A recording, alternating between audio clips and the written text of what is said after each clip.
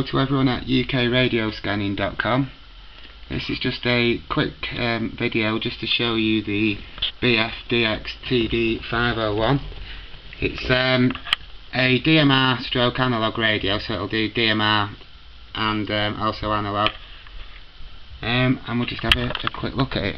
You can see it's next to a Mototrbo DMR BP-TD501, so you can get the idea of the size difference there, and also a standard GP series analog radio.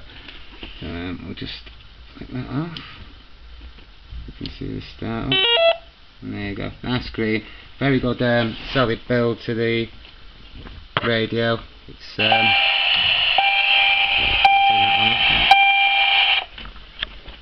yeah, good solid feel to the radio. It's feels good and solid in the hand. It's got a Mototrbo antenna on the top. You get a shorter stubby version with it, but all the connections slightly different. The antennas are compatible. The software is pretty much a clone of Mototrbo software, but anyway, I'll give SilverShadow a call just so you can get an idea of the audio.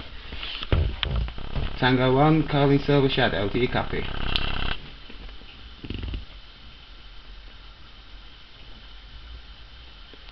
Receiving loud and clear, over. Yep, receiving you loud and clear also. Can you give me a radio check? Receive, check, 1 2 3 4 5 5 4 3 2 1. All received, over. All received, thank you. Standing by.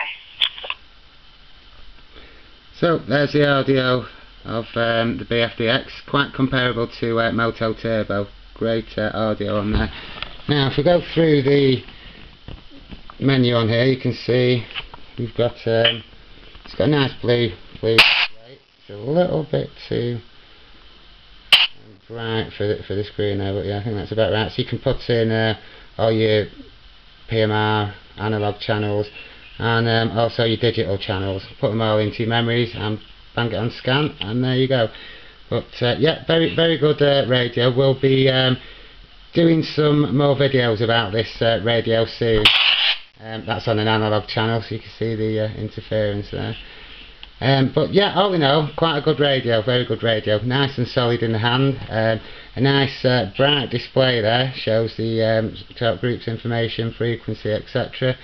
Very similar to the turbo radios. There's definitely some kind of cloning that's gone on, especially when you look at the software, and when you put the cable into here it comes up with Impress accessory, so it's a clone somewhere along the line of Mototrbo models, although it doesn't look exactly the same as another turbo model, but quite comparable to the 3600.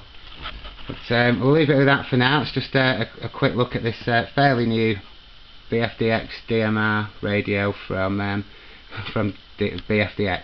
So more videos to come soon. But yeah, on first looks, very solid feeling radio. A little bit smaller than the DP-TD501 and 600 series, digital and analog, and not a bad radio at all.